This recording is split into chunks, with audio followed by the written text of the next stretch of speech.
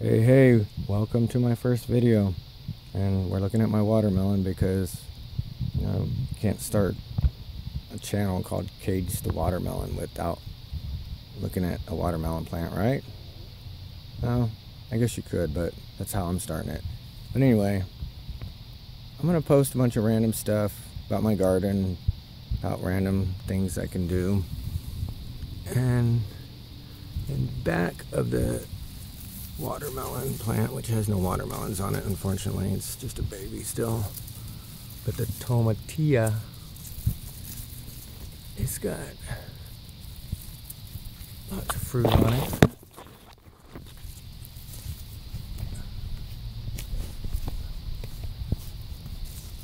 There's actually a lemon tree growing here, and I planted the lemon tree, and I didn't mean for the tomatillos to just grow. They actually just grow on their own from some seed from somewhere.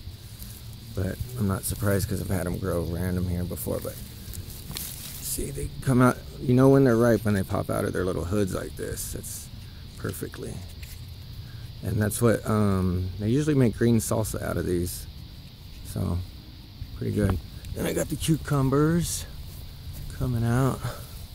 Little baby cucumber right there. More. It's actually this little box here, and there are two kinds of cucumbers in here. There's a lemon cucumber and a regular, I guess they call them pickling cucumbers. Like this.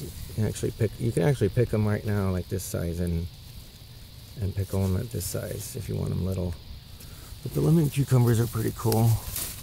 I'll pick one for you.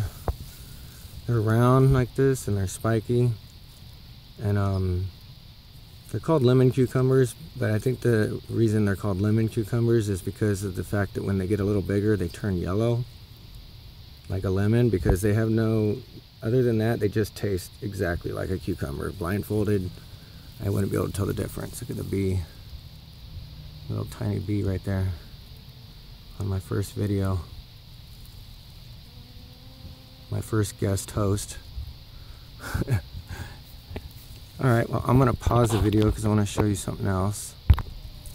Alright, now we're back over here in the corn. I grew all this corn, but the dogs tore it up, so it didn't come out that great. This is a cucamelon. I don't have any cucamelons to show you because even though I've been growing this thing for like a month, it hasn't made any cucamelons. I got it at Home Depot, and I got two of them. There's one growing about 5 feet away from here, and I'd figure if it needed two to tango, it would be making fruit. But that's one thing about the tomatillas, is you have to have two of them to make fruit, and obviously I got two of them because it's making fruit. I didn't plant them, it's random. But over here we got the ghost peppers. These things, the dang snails were eating these things for the longest time, but they kept growing, and they're doing good now, and the snails are gone, and they're about to make ghost peppers, so I can't wait, because that will make some fire salsa. I make my homemade salsa too. I'll post a video when I do that.